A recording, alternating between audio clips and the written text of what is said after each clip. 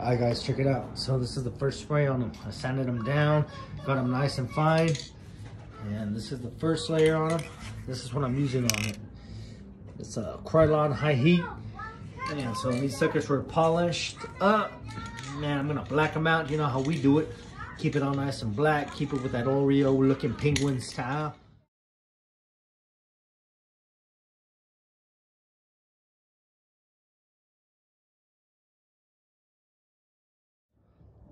Alright guys, so this is my second round on these guys. I wouldn't go too heavy. I tell you, I mean, if you have no place to go, spray them very lightly and just let it sit. Let it sit. You have to put maybe like 5, maybe 6 layers just to get it look really, really good. I mean, if you're really into it, and if you really want to do a little something extra, I mean, you can go all the way out, get yourself a clear coat. I mean, clear coat it right on top, but what I'm going to use for my final one is the heat with ceramic. Now the ceramic should give it that gloss, that seal that I need.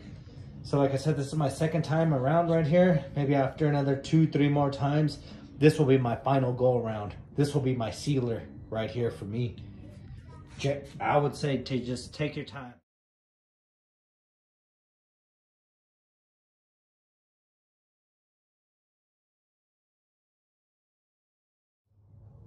All right guys, check it out. So this is my third go around at it, and that's pretty damn good. I'm gonna tell you, from being polished chrome to now being matte black, and my final coat will be a satin black. But yeah, this is the third coat, and they're looking pretty damn amazing. All right guys, so I'm gonna go ahead and apply my final coverage here. I want to go ahead and do this with the last little bit of this high heat with ceramic that I got. I just want these suckers to look satin. I don't want them to look really matte, so they look like dried up. Don't want them glossy either. So satin is always, that's like my rims, man. They look nice. I love the way they look. So I'll give them one last spray. Show you guys how they look.